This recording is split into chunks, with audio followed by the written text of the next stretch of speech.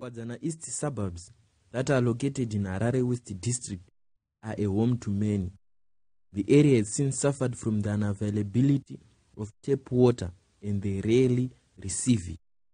The residents receive water once in 2 weeks, hence they have resorted to get their water from unprotected wells, which are just along a sewer drainage.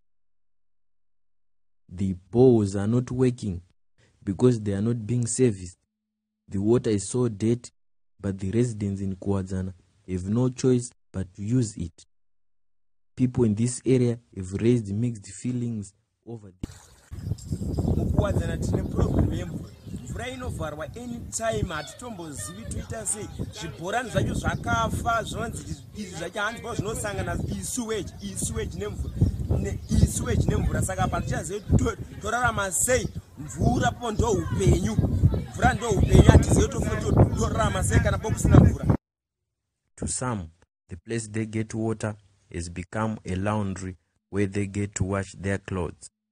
The same water is also used to clean dishes and other domestic use.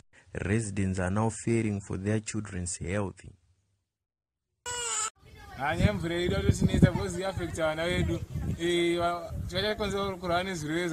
Cholera na dysentery because mvura yedu kuchera yakasviba kumatsimo. Tikaenda kuchibhorani zvinonzi chakafa kana kuti chibuda masuweji.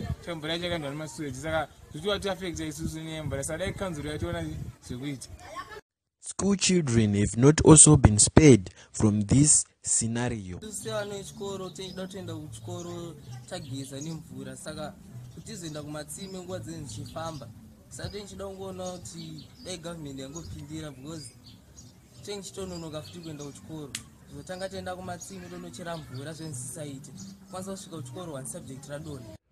This milky dirty water is what the Kuwadzana area residents are surviving on, and the responsible authorities were not reachable for any comments.